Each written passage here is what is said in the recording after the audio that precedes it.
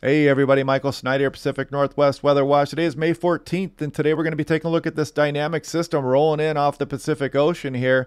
This is going to bring a severe weather threat to eastern Washington, Oregon, Idaho, and western Montana, as well as a strong frontal system across much of the region. We'll take a look at that in some detail. We'll take a look at the extended forecast as well and see just how long we're going to remain below average temperatures here for the Pacific Northwest.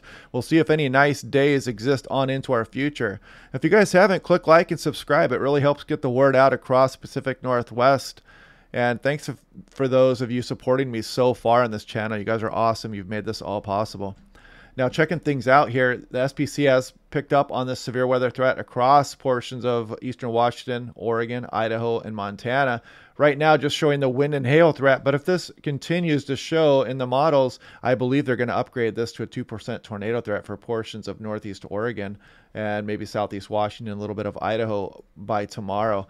I'll be out chasing this event too, so come along with me and I'll show you guys where I'm going to target during the day tomorrow.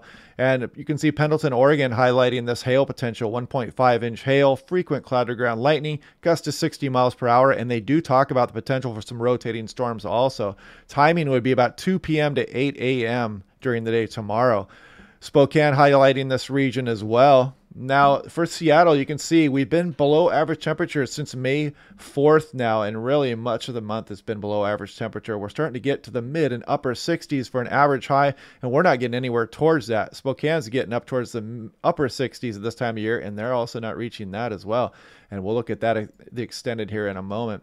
Now, check this out. This is 100-meter wind speed here. I wanted to show you guys this system rolling in here through the day Sunday, bringing a decent frontal system to the coastline here.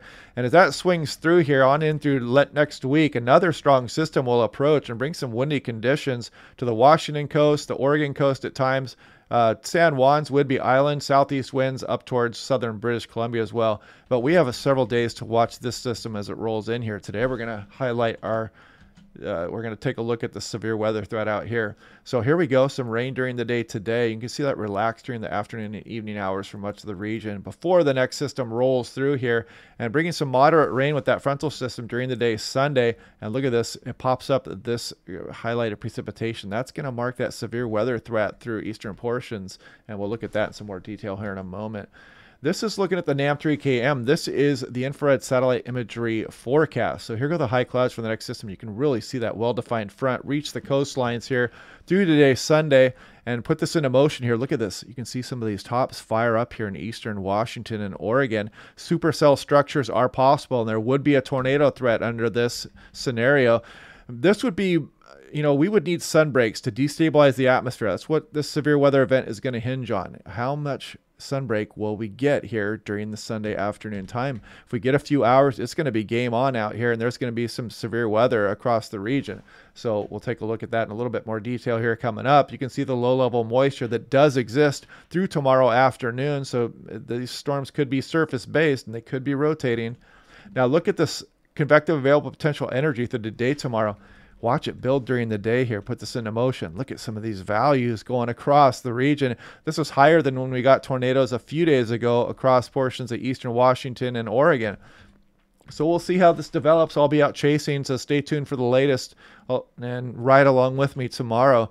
Look at some of these significant tornado parameter values across the area too. This is also higher than it was a few days ago. So this is something to watch for tonight into tomorrow. I'm going to check out these model trends and see if this exists, if this threat continues to exist. This is updraft helicity, kind of marks the track of the rotating storms tomorrow. You can see these develop in northeast Oregon, move through southeast Washington into Idaho in the afternoon and evening hours tomorrow. The HRRR also agrees with the NAM on the track of these storms tomorrow. This is the sounding I pulled from northeast Oregon. You can see good wind shear aloft, really good Cape values here. As you can see, these tops would be up over 30,000 feet, maybe 35,000 feet. Good low-level instability marked by the 3 Cape here, which shows the low-level lapse rates, meaning the surface is going to be much warmer than the air just off the surface here. So these parcels are going to rise, cause stretching, and they're going to be sheared nicely. So if this continues, there's going to be a tornado chance, as you can see in the potential hazard type here.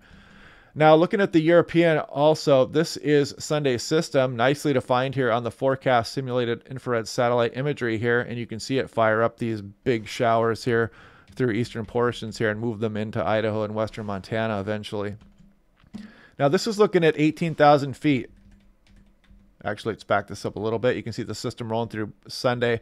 This is plenty enough wind speed here to cause supercell structures across the region tomorrow afternoon. And as we go into 5,000 feet, 850 millibars, check this out. As this system approaches, you can see we're getting westerlies here, southwesterlies Saturday. But as the system approaches, look at these southeast winds. So we're going to have good turning in the lower levels of the atmosphere, giving us that surface relative helicity and possible rotating storms. Now looking at the extended here, there's a system rolling through Sunday. Good agreement there with the models. And watch this trough drop down over the region here as we go through mid next week. So we're probably going to stay chilly on in through next week and maybe a little bit of a ridge building at some point next weekend. The Canadians showing this more than the European or the GFS. But you can see the European just really painting this trough continuing to plague us on in through late May here. So we might be setting some records here for May as we're already pretty chilly. And if we continue to bring these troughs through, we could end up as one of the top 5 coldest Mays ever here in the Pacific Northwest. Taking a look at the GFS here.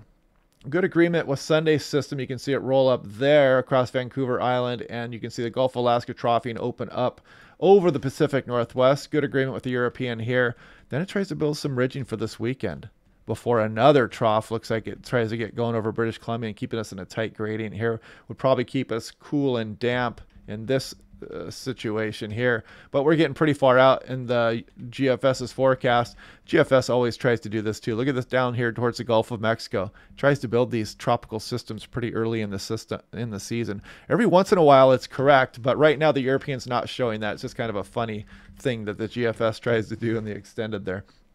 So looking at the Canadian model here, there goes Sunday's system swing up towards the coastline. Gulf of Alaska troughing, opens back down over the Pacific Northwest, kicks it out much quicker though than the GFS or the European model and builds this ridge, which would bring us a very nice weekend next week. Look at the model differences here for next weekend. So we'll see which model wins out there. We'll continue to monitor that. And then you can see it's extended 10 days out. It starts to build another trough off the coastline here. So we'll continue to monitor that extended forecast day by day. Here's the temperatures for Seattle. You can see generally below 60 on through next week and maybe a little bit of a bump with some temporary transient ridging before the next trough settles over the region. This is looking at average temperature departure across the region here. Since January 1st, remember we did have some warm spells through January and February across the region. So that's why they're not too extremely below average. As we go into April 1st to May 13th here, you can see this is much more below average. So we've been pretty chilly through April and the beginning part of May here. Kind of highlights that. This is percent of average precipitation. We've been getting a lot recently, but since January 1st, a lot of regions are still below average in precipitation, except for portions of Southwest Washington and kind of on the Oregon-Washington border here. A lot of portions are still significantly below average precipitation, especially the most drought-stricken regions here for east slopes of the Cascades into Oregon. So not everybody's just, it's not been that great when you look at it from January 1st on. If you were to look at this from April and May, it'd be better, but it's still below average for portions of the eastern Oregon there especially. So yeah, here goes our next system here off the shoreline here. It's going to bring a strong frontal system through the area tomorrow, and that's going to bring that severe weather threat through portions of eastern Washington, Oregon, which I'm going to be monitoring closely, and I'll be out there chasing. So ride along with me, and I'll try to tell you where exactly I'm going to target. I'll try to set up and watch one of these storms roll by here. And yeah, then on into the extended, we're going to remain below average all through next week. And then maybe there's some light at the end of the tunnel for next weekend, but not all models are agreeing on that at this point. So we'll see how those goes day by day. So yeah, tune in tomorrow. I'll be live streaming if I go out there and chase that.